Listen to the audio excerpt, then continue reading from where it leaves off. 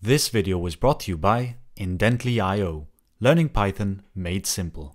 How's it going, everyone? In today's video, we're going to be learning about the @ContextManager decorator and how we can use it efficiently in Python. Now, just a week ago, I created a video on context managers. So if you don't know what a context manager is, please watch that video first, because I'm not really going to be explaining how context managers work in this video.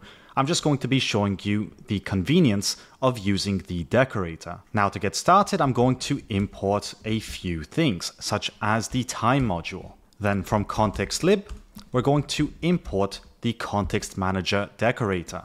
And finally, from typing, I'm going to import the generator type, the IO type, and the any type. And you do not need this unless you enjoy the benefits of type safety in Python. But let's get started by creating our very first context manager using the @ContextManager decorator.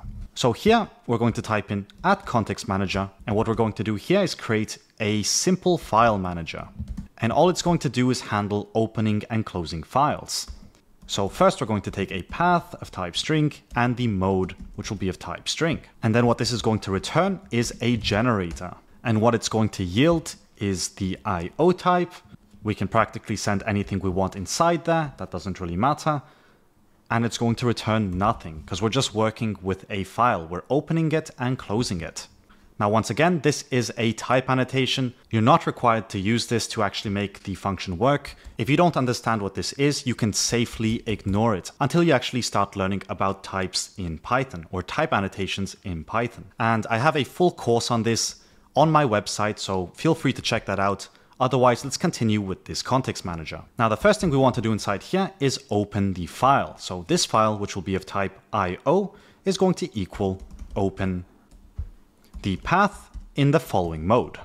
Now, what we can do inside here is print opening file. So practically this part is the same as the enter dunder method. Everything we insert here is treated as the enter bit of the dunder method that we use when we are creating a class that can work as a context manager. And what we want to do is try to yield the file. This is what we want to try to open. Now, in case there's an exception, of course, you can enter your except block and handle that accordingly.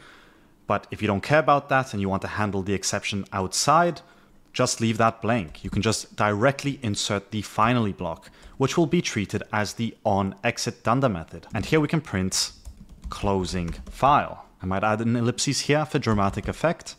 And obviously we want to try to close the file here. Although it might even be more smart to check if there is a file before we try to close it. Otherwise, we will run into another exception. Because if we never manage to open this, we're definitely not going to be able to close it. What we can do next is actually try to use this. So what we're going to do is type in with file manager. And here we can type in something such as example.txt. Now, this doesn't exist yet, so I'm just going to use this in write mode. And of course, we want to type in as f, because f is going to refer to the file that we are yielding. And here we can type in f.write hello Bob. And it's going to be as simple as that to use this context manager. Now, when we run this, we're going to see that we're able to open the file and that we're able to close the file. So next, let's try to read from this file by typing in r and then printing f.read. Now, what we should notice is that inside the file, we have hello Bob. Now, as always, if we have any exceptions, such as raise exception, and we can do, I don't know, Bob did it again, you'll notice that we will run into that exception, but that the file will also be handled accordingly, as we specified in our finally block. So you still have the chance to clean up that file appropriately before concluding this operation, which can be quite important, especially if you want to avoid memory leaks. You don't want to just have a bunch of files open that you never closed, because that's really bad. And as I mentioned earlier, you can add your exceptions here. If you want, you can type in exception as e. We're just going to do the generic thing and print e, so that the next time we run this, we're not going to run into an error because we handled it inside the context manager. As you can see, Bob did it again. Damn you, Bob. So that was just one simple example on how to use this context manager decorator. But of course, it would be nice if we had some more practice.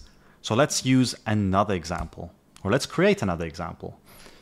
And for this example, I'm going to create a timer. And this is one of my favorite ways to use this decorator because I found it to be quite clean and concise. So once again, we're going to use the add_context_manager decorator. And inside here, we're going to type in timer. And that's going to return to us a generator that yields nothing, accepts anything, and that returns nothing. Then we're going to type in start time, which is going to be of type float. And that's going to equal time.performance_counter. So we can get that start time before we try running the function. Now here we can try to yield, which is what happens in between enter and exit. So we're just telling the context manager that we can start you. And finally, what we want to do is grab the end time, which will be the float of time.performance_counter. And here we can print the f string of time. And here we will enter end time minus start time and use some f string magic with 0.4f, which means this is going to round it to 4 decimal places. And at the end, I'm going to add an s to show that this is in seconds. Now with this simple context manager, we can do the following. We can type in with timer, which is really cool. And here we're going to type in text of type string is going to equal an empty string. And for I in range 100,000, we're going to type in text plus equals the string of I. So we're performing a very heavy operation here. We're creating a bunch of new strings and appending a new number to it each and every single time. But with this simple decorator, we can now time how long this actually took. So if we run this script now, you'll notice that it will give us back the time it took to run this code. And this is something I really enjoy doing because it's just so simple. It's so simple to create a simple context manager without having to create a whole new class. And if you want, you can even import, let's say, date and time, or actually from date time, we're going to import date and time. And here we're going to do something such as now, which will be of type date and time, and that's going to equal datetime.now. And with that, we can print started at and insert that time. We can do now and format it via %h, %m, and %s. And I'm actually having a really hard time remembering if this is going to print the month or the minute. So we're just going to run that real quick. And it looks like it printed the minute. So we are good there. And of course, with that, I might want to grab the time once again. And maybe it's just easier to put this inside here. So I'll do that. Take this away and include this at the end. So we can type in ended at this time. So now if we were to change this to maybe 500,000, I actually don't know if that will complete, so we'll do 200,000 and run this. You'll see that it's going to start at that time and then it's going to end at this time. So we actually have some added information inside our context manager, plus the total time it actually took to run this functionality or this block of code. So there's a lot you can do with this decorator, but at the end of the day, there's no right or wrong answer to whether you should use a class or the decorator to create this functionality. The rule of thumb is to use whatever you find more readable. For some small functionality such as this one, I would probably go with the decorator, but if you have more function to worry about and you just want to encapsulate the proper functionality with other code, definitely go with a class. Anyway, that's actually all I wanted to cover in today's video. Do let me know in the comment section down below what you think about this decorator.